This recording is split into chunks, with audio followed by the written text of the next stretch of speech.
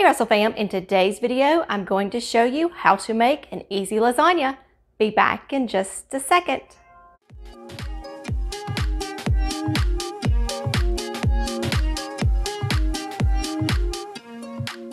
Hi, if you're new to this channel, welcome. My name is Becky. I am a homeschooling mom of two and I have been homeschooling since 2012. Here on this YouTube channel, I like to talk about homeschooling, homemaking, and everything in between. I love to share lots of my easy recipes that I know all of us busy moms, we like to just make them and have them. I meal prep, and this is perfect for meal prepping. So let's get started. For this lasagna recipe, we're going to start off with making the sauce because that is part of what takes the longest. For the sauce, you are going to need 1 pound of ground beef. I'm using ground venison. You're going to need 1 pound of ground Italian sausage. You are going to need 1 large onion, chopped. You are going to need 5 cloves of garlic, chopped. You are going to need half a cup of basil, fresh basil. You are going to need 1/4 of a cup of fresh parsley for the sauce, and then you need to reserve 2 tablespoons of chopped parsley for later. And then you are going to need half a cup of chicken broth, which I have right here. You are going to need, I opened that upside down. You are going to need 2 6 ounces of tomato paste. You are going to need 15 ounces of tomato sauce. And you are going to need 28 ounces of crushed tomatoes. I'm using our homegrown tomatoes right here that we canned. So they're kind of like a crushed stewed tomatoes. We've made this recipe, I think, 4 times, and it works perfect. So for the seasonings, I have them here. You are going to need a teaspoon of fennel, 1 teaspoon of oregano. You are going to need half a teaspoon of salt, 1/4 a teaspoon of pepper, and 2 tablespoons of sugar. And I am going to brown the meat and drain the fat, and I'll be back. Here is the meat. I have put it in my fizzler, and I'm going to push the saute button. And we are just going to brown all of this meat all together.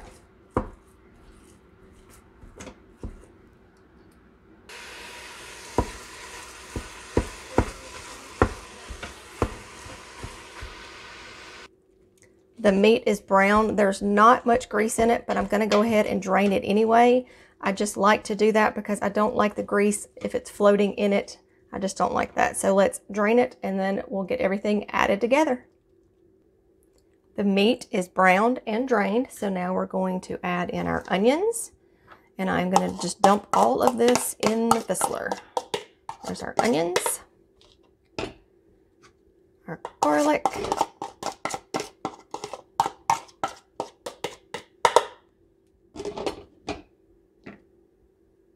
our fresh parsley, our fresh basil,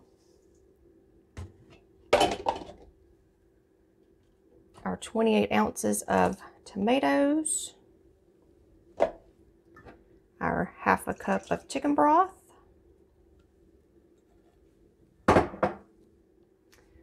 our tomato sauce,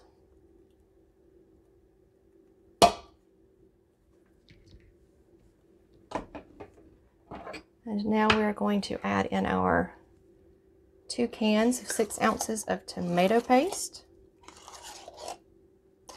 To me, it works better if I use a butter knife. I'm not sure how y'all get your tomato paste out, but it all seems to come out much easier with a butter knife.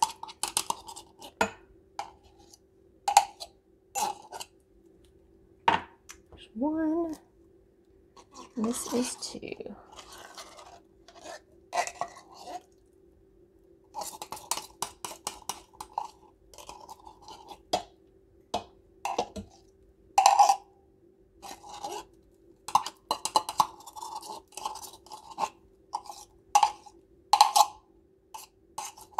All right. Then we're going to add in our spices. It's all of this right here. We're just going to dump all that goodness in there. And we're going to give it a quick stir. And this is just for the meat sauce portion. I'm going to show you how we do the noodles and the ricotta and all of that, but I wanted to get this started first because this is supposed to simmer for an hour. I have done it on the stove, and I have also done it in my Fissler multi-pot, and that's what we're using today.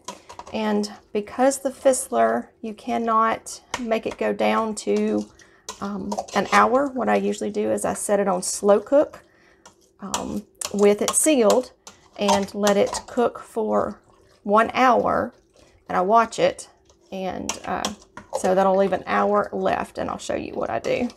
All right, so that looks good and all mixed up.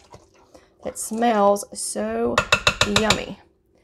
This has become Bailey's favorite dish. So we're going to put our top on here.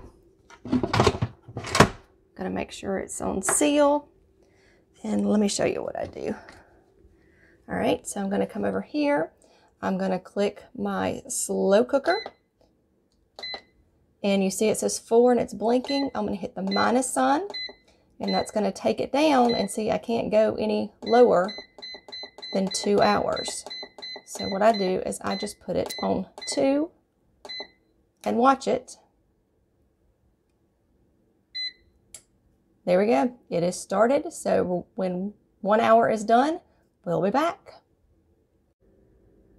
Now, while the sauce is in the Fissler, we're going to work on our ricotta mixture. And what you need is you need 30 ounces of ricotta. I couldn't find 30 ounces in my grocery store, so I just got 2 15 ounces. And I've already taken the safety seal off of them. I'm just going to put them in the bowl. And this is a real easy ricotta mixture. So here is our 30 ounces. Just going to put it in here. And it helps if you let it sit out just a little bit. It works a little better. Okay, so we have our ricotta. And then you're going to need 1 lightly beaten egg. You are going to need 1/8 of a teaspoon of nutmeg. Not much, just a little. So I'll sprinkle that in there. All right, and remember when I said that you needed to reserve your 2 tablespoons of chopped basil, parsley, chopped parsley. Sorry, and that's what this is right here. We're gonna mix it in with our ricotta. And then I'm just going to mix it all together.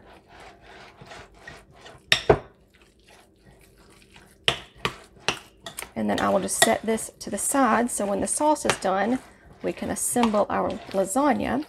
And when I am down to 30 minutes left on the meat mixture, I'm going to come back and show you a easy hack, trick, whatever you want to call it, on how to make the lasagna noodles. So, because we're not going to boil them or any of that, and you can't put them in there in the oven raw. So I'm going to show you my lasagna noodle hack.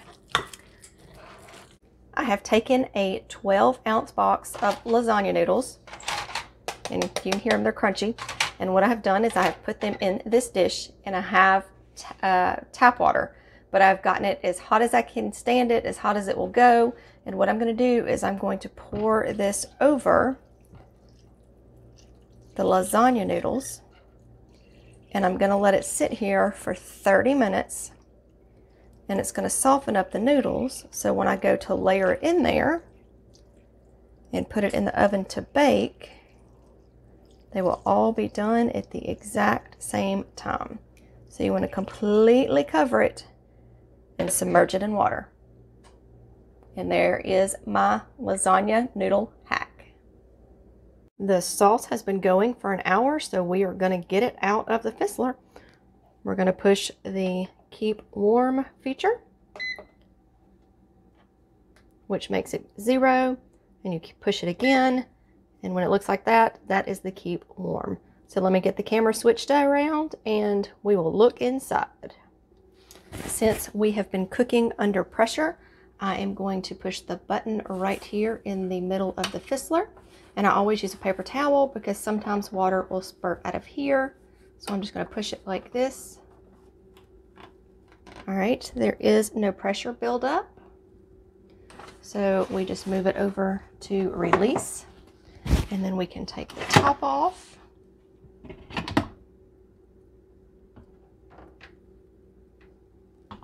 And there we go. There is an amazing smelling sauce. Look how yummy.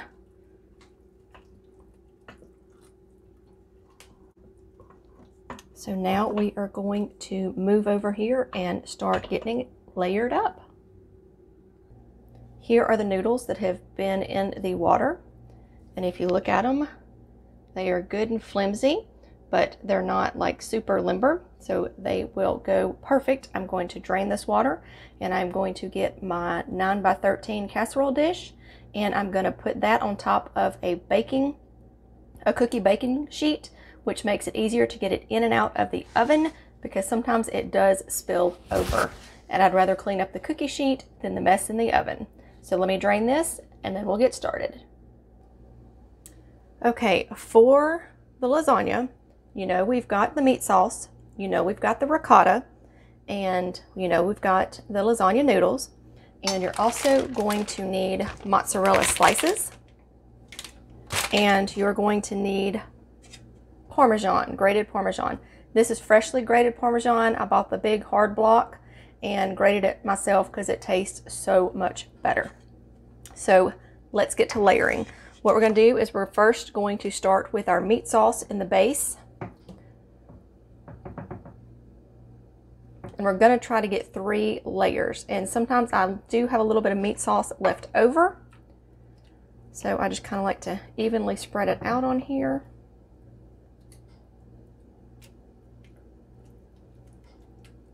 And then once I put the noodles on top, I kind of push them down in it.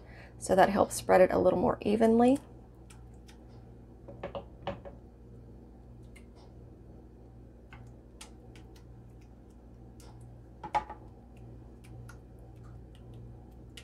And what I do with the extra meat sauce when I have some is I just do it pretty much like spaghetti and add Parmesan and some mozzarella on it and use some spaghetti noodles and it works just the same.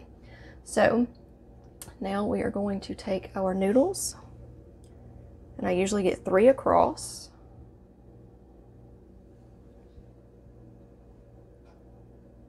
Like so.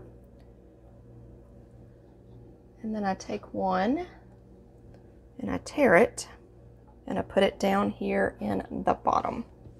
So now we have our meat sauce, we have our noodles, and we're going to use 1/3 of our ricotta mixture. Remember we made that earlier?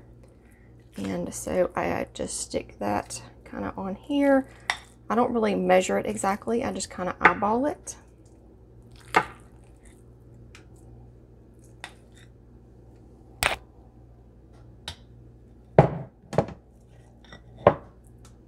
And it's easier to spread on top of the noodles instead of getting it all in the meat sauce. So that is just another helpful hint when making this lasagna.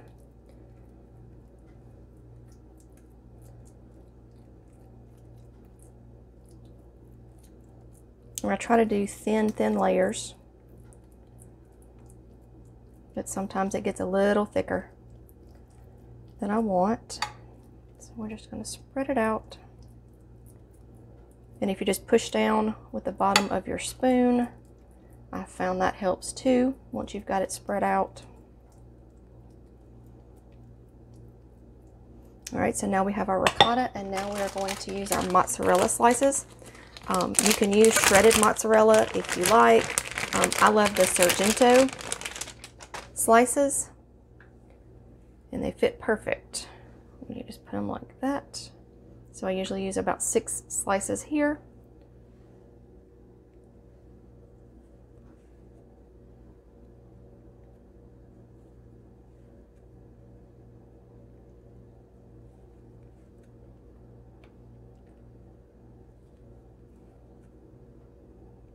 All right, so and then I just kind of mash it a little bit to make sure everything's kind of leveled out. And then we are going to go again with our meat sauce, and this time we're going to add a cup of Parmesan. So I'm going to show you this part, and then I'll show you the finished product so you don't have to sit here and watch me layer it all out again. But once you get to this part, then you put the Parmesan on top of it.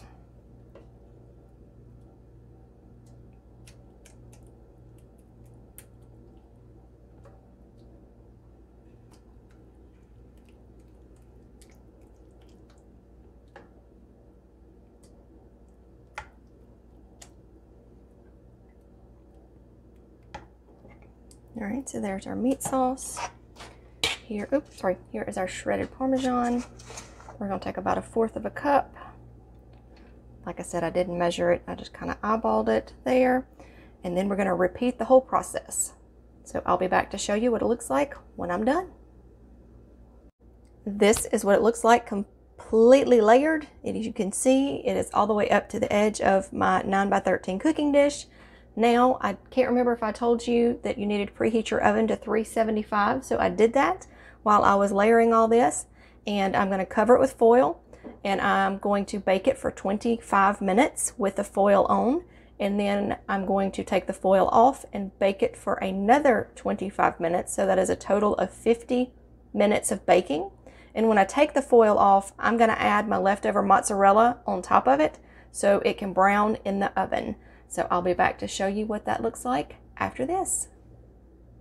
It has been 25 minutes. I just pulled this out of the oven. We're going to take off the foil and see what it looks like. Oh, Parmesan sticking. So that is what it looks like. Now I'm going to add my mozzarella, and then we are going to finish baking it for another 25 minutes. And I just kind of break up the mozzarella and put it around. We just like a real cheesy lasagna. If you don't like yours really cheesy, you don't have to add the Parmesan to the top or the mozzarella, but that's just how we like it. So I'm gonna finish doing this, and then we're gonna put it in the oven. Just pulled this out of the oven for the last 25 minutes. You can see how it's bubbling right there. I always put a cookie sheet under it because you can see how it boiled over down here. But this smells amazing. And look how it puffed up over the sides.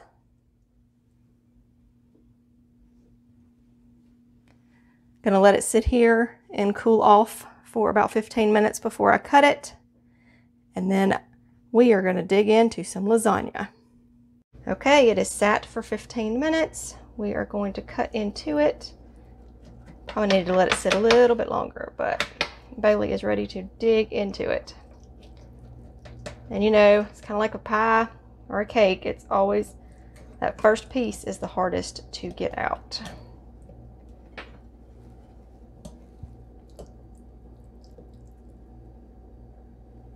Look how yummy that is. Delicious. And it is still smoking, so it is still hot. Make sure to check out in the description box below. I will leave the recipe down there for you with all the instructions. And I hope you found this video to be helpful. Leave me a comment of some of your meal prepping meals that you like to use. As always, remember to be kind, be careful, be considerate, and have a great day. Bye.